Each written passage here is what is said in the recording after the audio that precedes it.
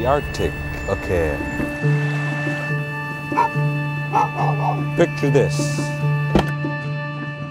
Imagine there's like beautiful skies and mountains. There's polar bears too. And when you close your eyes, there's nobody else except you and the earth. Imagine giant icebergs floating around everywhere.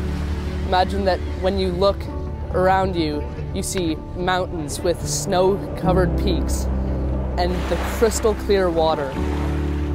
Where the energy is so raw and so powerful, and it makes you want to act. You have to see it for yourself and don't get caught up like in taking pictures and stuff. Like just look at it and live in the moment. And the sense of scale is enormous. It's incredible. There's mountains, there's animals. Imagine history. A group of people living a nomadic lifestyle. Living off the land, respecting the land. A land of life.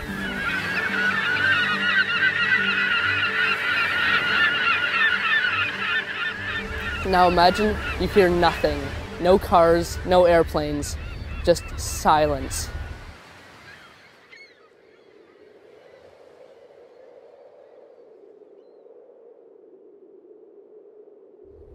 That's what it's like being in the Arctic. Just try and imagine barren tundra, no trees. Even though it seems like you can't live here because it's too hard, Inuit lived here, Inuit thrived here. They had all these resources that they gained from the ocean, from the land, and from the sky. I mean, imagine a place where risk is embraced as a central part of the educational algorithm. If we're willing to look, we can learn a lot and we can really experience things outside of our realm. Imagine boire l'eau d'un glacier qui fond en ce moment. Imagine a context in which people of different traditions and different cultures can come together in a bubble of trust.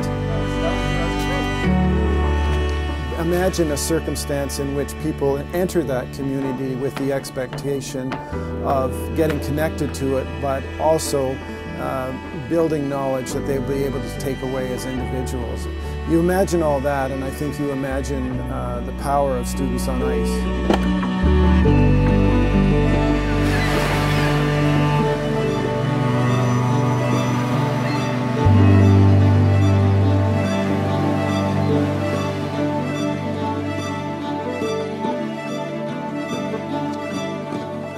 Hi, I'm Lindsay Toscano and I'm from Queens, New York. Hi, my name is William Raynon and I'm from Bronx, New York. My name is Philly. I'm from New York City, Manhattan.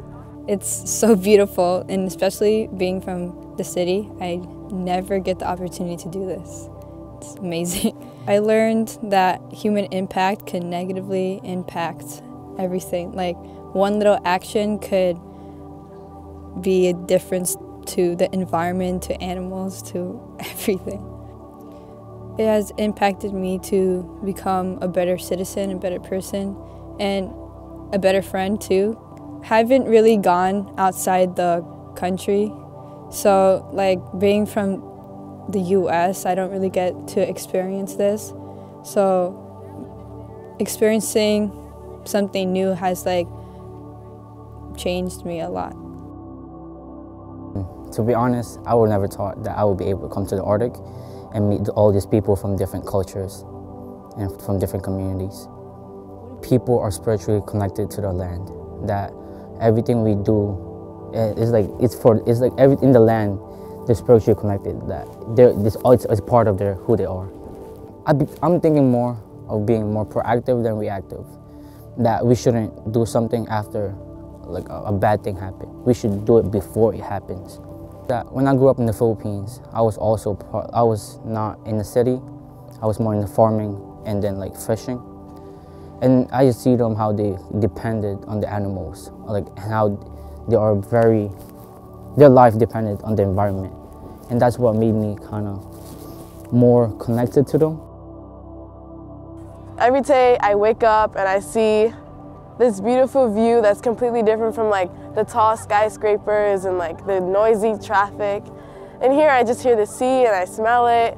I got to drink glacier water. It's very different, definitely like completely out of the range from Manhattan to here, the Arctic.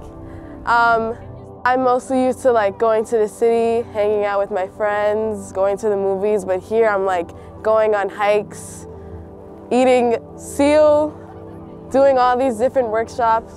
So it's definitely different from taking the subway. It showed me that it's not really about money or about like luxurious things. It's about like who you are and like the people around you. I think I'll definitely be changed. I think I'll be more motivated to spread this awareness of all this sea ice melting and the glaciers melting. I think that it'll help me to become a new person and like help the environment more. Thank you to the Beatrice Snyder Foundation for giving me this scholarship. I would never have this opportunity without you.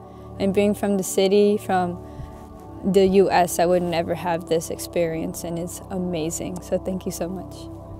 I would like to thank the Beatrice Snyder Foundation. I did not think that I'd be able to go on such an amazing journey. I never really imagined it, but now, thanks to you, I can actually go back home and tell people about it. So thank you. I learned so much. I would like to thank the Beatrice Snyder Foundation for giving me this opportunity, because who would have thought that a kid from Philippines who moved to New York would be able to see the Arctic and appreciate its beauty. Thank you.